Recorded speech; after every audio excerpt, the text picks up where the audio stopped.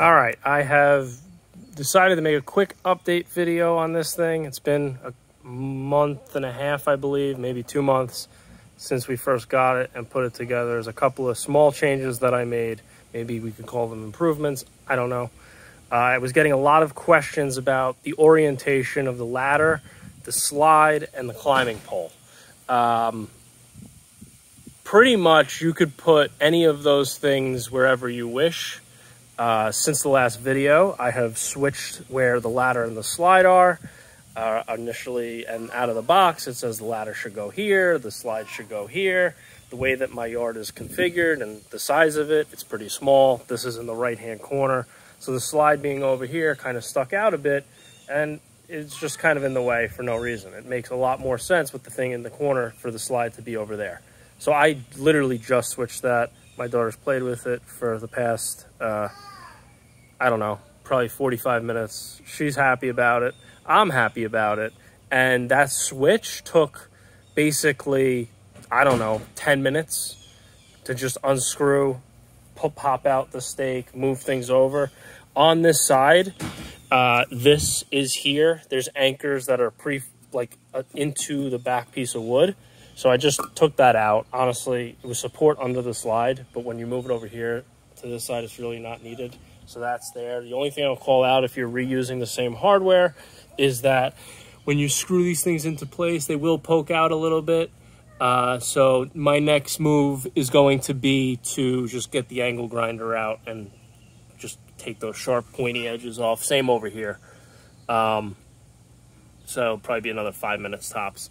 But the other advantage is the slide was kind of in the way of my daughter getting on this side of the picnic table the stairs. The slide allows a much easier access to that little table.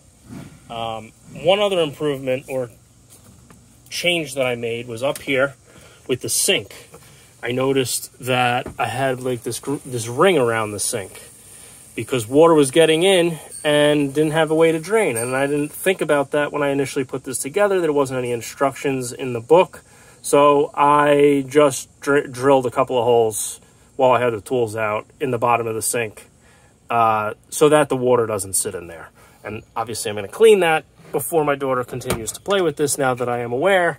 So I would recommend doing that. But other than that, this thing is great. It's very sturdy. Oh, we got a lanternfly we got to kill. Got him. Oh, actually, we got another one.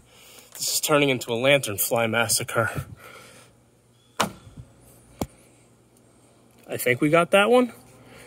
But yeah, that was the purpose of this video, is just kind of show, hopefully that answers people's questions, because I was getting a few questions from a few different people about switching things around.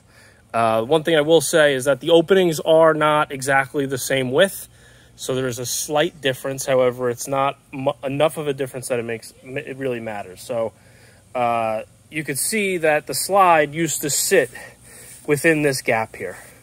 The stairs are a little bit wider, but it still works perfectly.